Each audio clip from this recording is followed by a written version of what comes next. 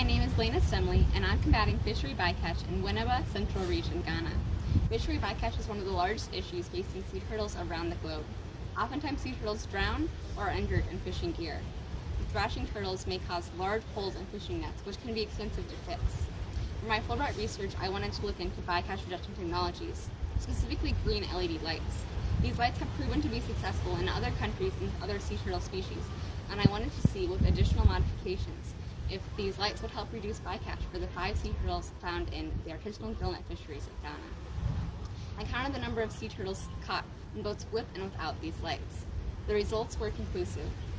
The lights significantly reduced bycatch without impacting fish catch or economic value.